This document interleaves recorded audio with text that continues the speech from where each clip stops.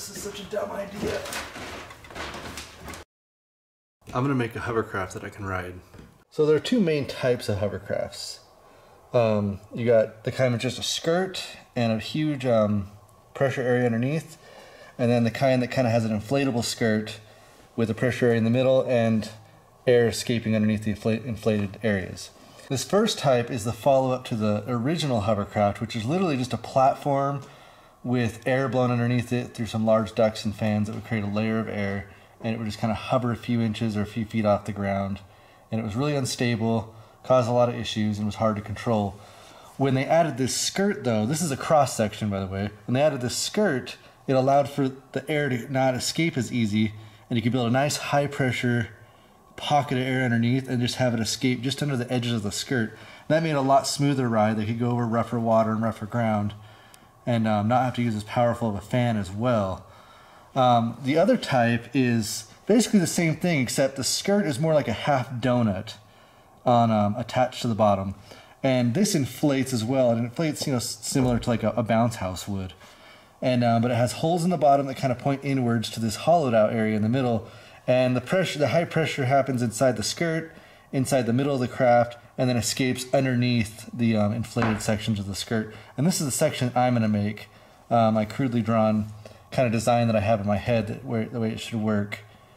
I'm using my leaf blower here, and I already kind of have it sort of put together the way I want to do it. I'm going to have this in the middle and have air ducts that go out into the side and go into each side of the donut to hopefully give me some good even airflow throughout the whole thing. A gas leaf blower, they're usually centrifugal fans, would probably work better, but mine got stolen, so that's why I bought this nice electric one last year.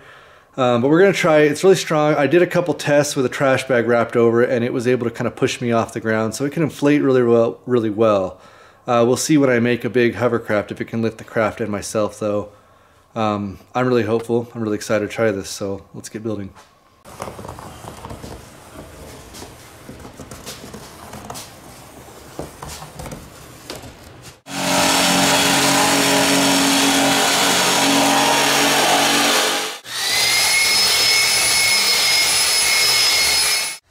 The reason I'm rounding all this out is because I'm going to wrap plastic over this, and I don't want any sharp edges that'll cut the plastic.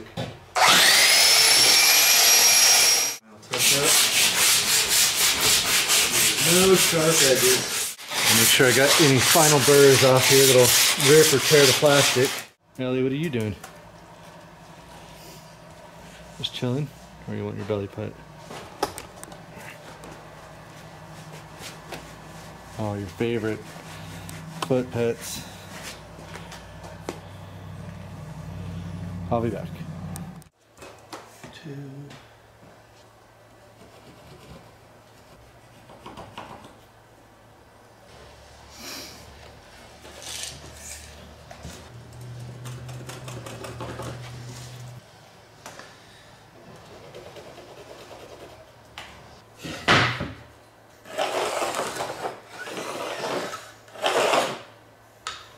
I guess this doesn't need to be exactly perfect, but I want to get it as close as possible.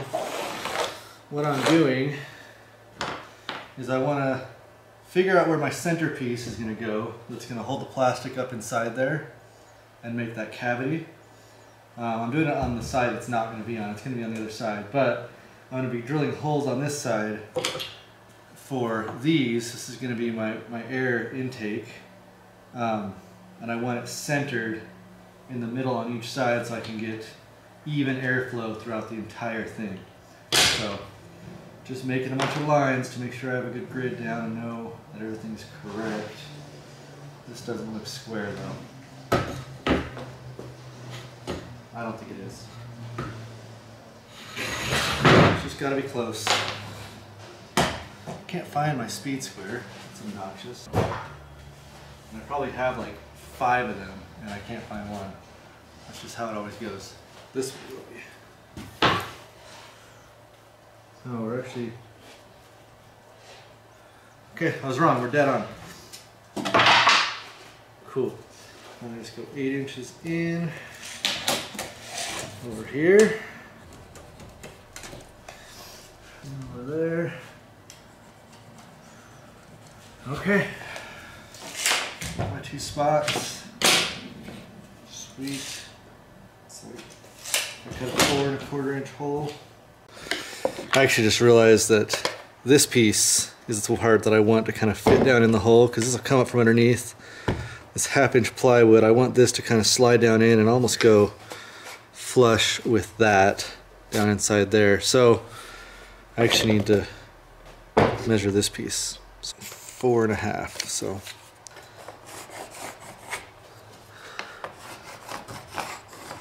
nice.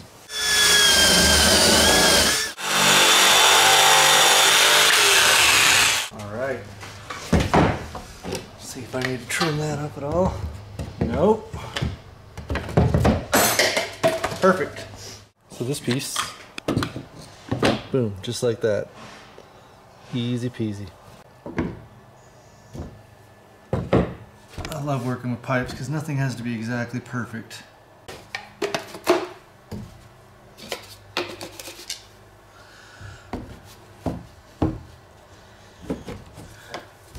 Booyah.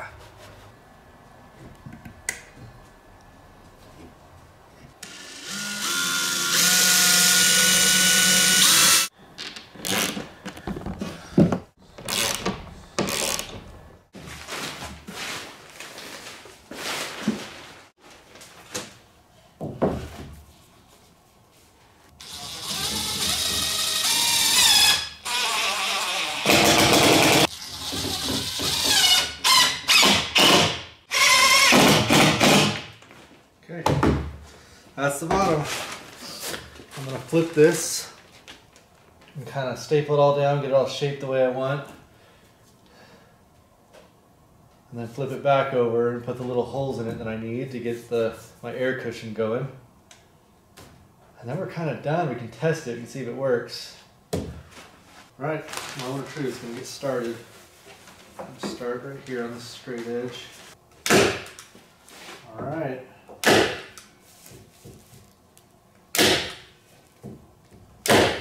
Come through and run a bead of caulk underneath this after, and then screw some boards down on top of it. I want to fold it to where the fold is this way so that it doesn't catch on things. I'm going to switch directions. Okay,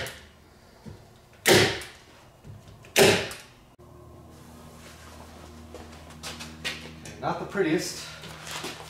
It works. Cut off the excess. I gotta seal this edge really good.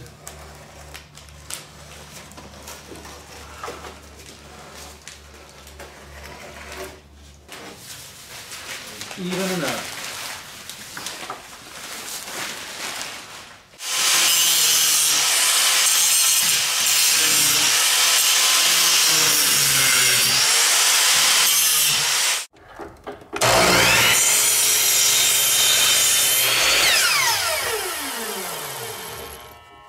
Make sure they fit.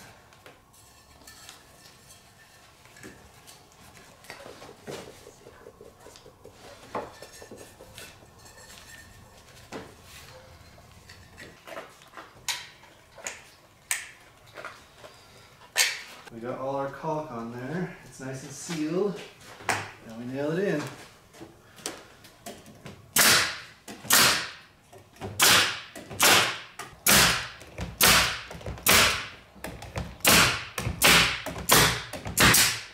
I'm putting tape kind of around where the holes are going to be so it won't tear as easy.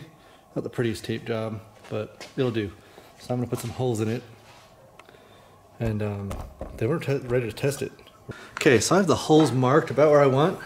I'm going to try this sharpened pipe to cut these holes. Oh, that's perfect. Kind of melts through, and I can. Now it actually seals the tape really good to that edge too.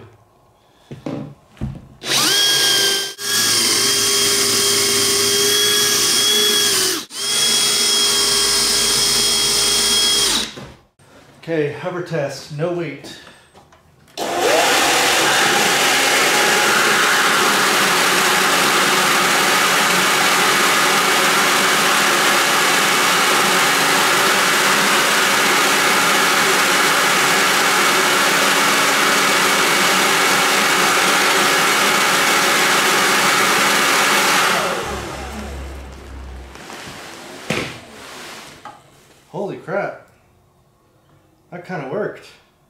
Not enough air escaping. I need more holes.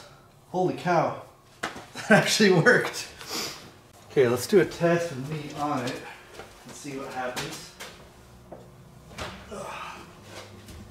Just to see.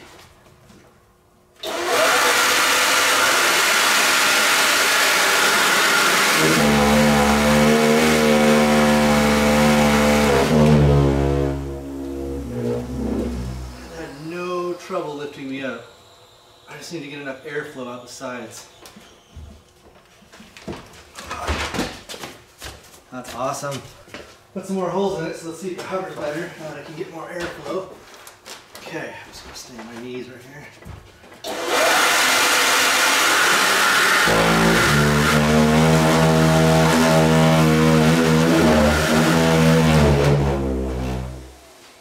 Yeah, it hovers. I almost went off the table. Scary.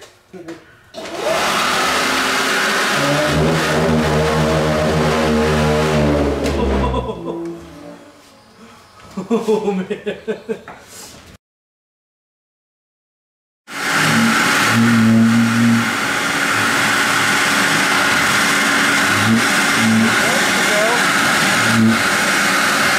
So it doesn't work super great.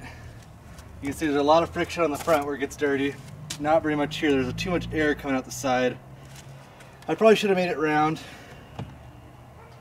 And my fan's just barely not powerful enough to make it work really good. But we're going to try in a few flatter, smoother spots than just the street. It might work better.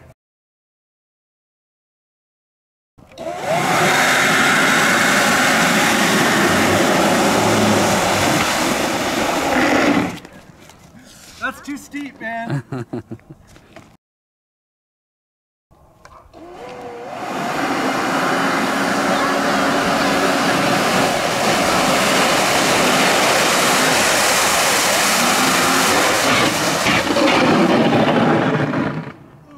Damaged it. Well, we got to go get the tape, do some repairs.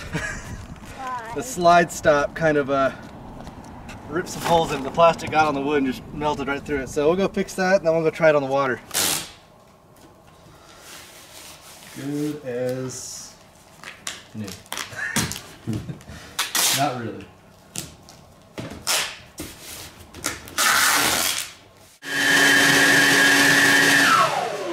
Good. I don't see any major holes. I think we've patched all the major ones. Okay, let's go sink it. Check this out, man.